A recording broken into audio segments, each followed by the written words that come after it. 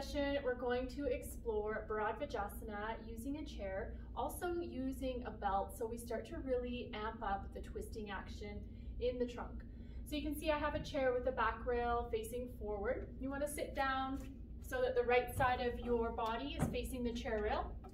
Take a small loop in your strap, and you're going to place the strap over your right shoulder. Then you're going to feed the strap behind you just until it hits the bottom tips of the shoulder blades, and bring it out underneath the left armpit.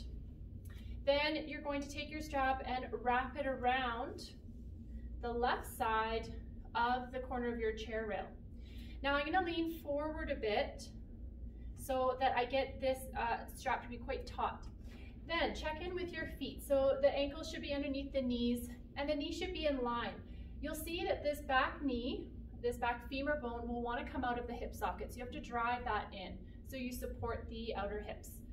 Again, you can lean forward and then start to lengthen. So inhale, lengthen the torso, lengthen the spine, extend the spine. Exhale, you begin your twist. So you can choose how much more twisting action you want to get by leaning forward and really pulling that strap tight. Now this hand is helpful to use for pushing, so you get a bit more of that twist.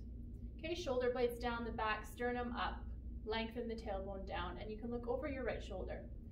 And then to release, lean forward and release your belt and do the other side. Let us know if you have any questions, and happy practicing. Namaste.